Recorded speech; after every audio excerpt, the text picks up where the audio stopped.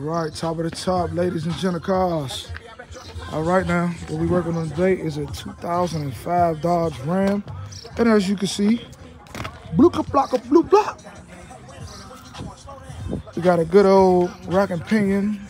And we're doing some other miscellaneous repairs, but I wanted to go ahead and do the rack and pinion how-to video. So first thing first, when doing rack and pinions, you are gonna have to disassemble the steering rack from the steering shaft that goes up to the steering column. And with doing so, this is what I need you to do.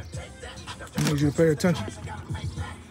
You do not want to lose the center of where this wheel is, because if it rotates more than 360 degrees, if I'm not mistaken, somebody, you feel free to say what you want in the comments. If it rotates more than 180 degrees on one side, then you can break the clock spring, and then you'll have an airbag light on, or your airbag can deploy and all that good stuff. But I don't want to scare you away from doing the job. Let's go ahead and center that up. Wheels was pretty much straight when I got here, but it was to the side a little bit. This is what I typically like to do. I like to, move this here to the front. I know some people might have some fancy gadgets and stuff like that, but hey man, I don't need to buy no fancy gadgets here and there for something that I learned from some good men, some good old timers, man. So first and foremost, don't let me ramble y'all heads out, because I will. First and foremost, in order to keep that center wheel position, what I like to do, I like to lock that steering wheel in, You can lower it down like this, and it ain't going nowhere. All right now. All right, that's locked in. So let's move on. What you gotta do is, you gotta take this here bolt out of the steering shaft right there. Right there. Oh, wait, I'm putting it to the wrong one. Right here, out of the steering shaft.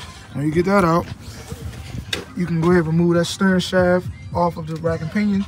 You want to disconnect the rack and pinion from here. And of course, this is the spindle. I'm sorry, let me go ahead and name that. Disconnect it from the spindle right here. This is gonna be a 21. Take the 21, loosen this up, bang that, so it releases. And of course, come to the other side. Same thing. You want to go ahead and disassemble on this side as well. And then you have two main points in the middle that you need to take off. These are 24 millimeters.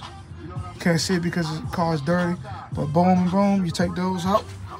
But you're gonna need a big mamma jammer to hold those. I believe this is a 38. Yeah, 38 millimeter. Or like a 1 5/8. Don't get me lying on the standard, I don't understand it. But I believe this is a 38 millimeter socket, or 39. Or if you don't have neither one of those, you could use some good vice grips and hold that in place while you disconnect this bolt right here. And once you get that off and you hold that in place while you disconnect that or loosen this up, whatever you want to call it, boom, you can go ahead and drop that rack right out of there. But how I like to do it, I like to slide it out this way or that way. Or if you want to go caveman, you disconnect the inner tie rods on both sides, so that way you can just drop it right out. All right, let's get to it, baby. All right, now, we gotta stop doing stuff like this. I understand that sometimes we gotta make it do what it do, but hey man, this is an axle nut bolt. That is a castle nut bolt, so you can use that, but this is, I don't know what kind of bolt that is, but all that to make it work. Oh man. All right, back to it. All right, one thing I'm gonna tell y'all now, these hoses right here, if your hoses look anything like the hoses that came over here, I'm telling you now, you are going to need to replace both of them. But one of them I'm going to make, that's this one. I'm just gonna get some high pressure, probably like a vacuum line or something like that. And just to make that one. But this one has to be ordered. Where's that one? This one has to be ordered. It literally broke as I was taking the fitting off. So, gotta go order that one from the dealer. I know my tools are a mess. Don't make fun of it. This is what happens when my jack stand's not holding this and falls out, whatever. Yeah, but just a heads up, if your hoses look anywhere like corroded like that and broke up or it's chewed up like that, I'll tell you now, you won't need to replace it. All right, as you can see, we got it off. Wasn't a big issue at all to get off or anything of that nature, but it's off. And I already showed you guys how to take it off. Now let's go ahead and put this back in there.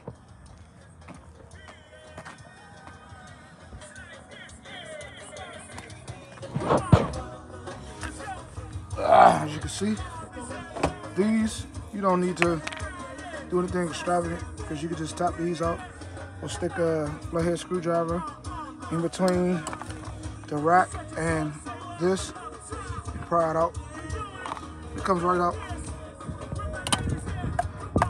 But you're gonna have to tap back in, of course. All right. And you don't need a big wrench to hold these. Just get you some pliers,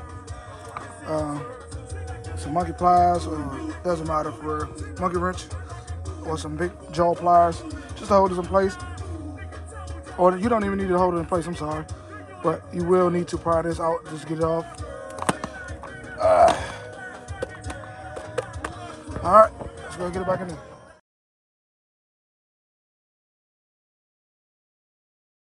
All right, she's all buttoned back up. We had to get a new cooler because she had a hairline crack in the cooler. We got the new lines on. We have the new rack and pinion in, as you can see. Yes, indubitably. I said indubitably, I'm sorry.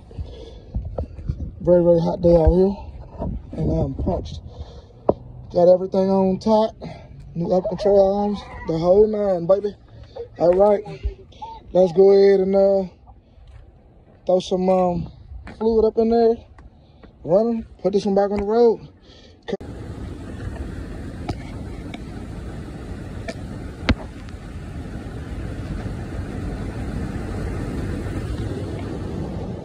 All right, we got her back to normal.